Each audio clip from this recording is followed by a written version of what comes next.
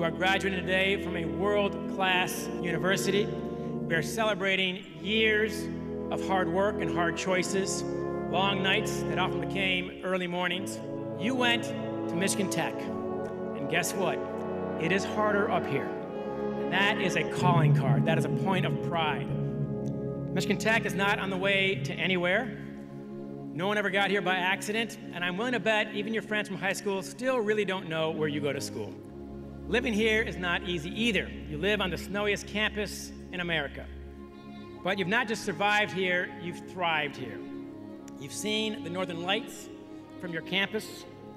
Some of you wear ski goggles to class and cargo shorts at the same time. I've seen this. I've never seen any students who embrace the outdoors more than you do. It is because your school is hard. It's because the winters here are so tough that you've made friendships that will last forever. One of the graduates today told me, up here, we stick together. The strength of the bonds you forged will last a lifetime. Who else could understand your experience? Years from now, when people talk about your lives, they will not talk about how rich or famous you became. They will talk about only two things: the values you stood for and the people you helped.